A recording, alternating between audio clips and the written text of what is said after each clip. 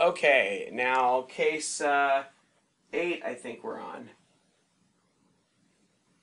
Oh, looks What's going like on here? several different areas of interest.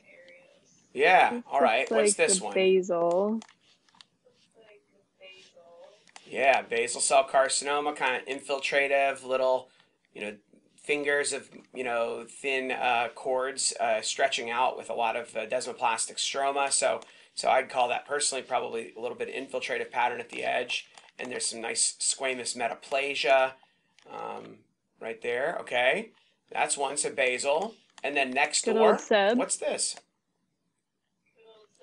Yep, good old Seb. And then, oh, wait a second. That's why we don't stop. Don't even stop at 2 diagnoses. Look at the whole thing and what's going on here. Looks like melanoma in situ. Yeah, this is melanoma in situ. Look at that. Melanocytes trickling along the basal layer here, and they're large and atypical. So this is like a trifecta. It's like a basal, seb, and melanoma in situ all together.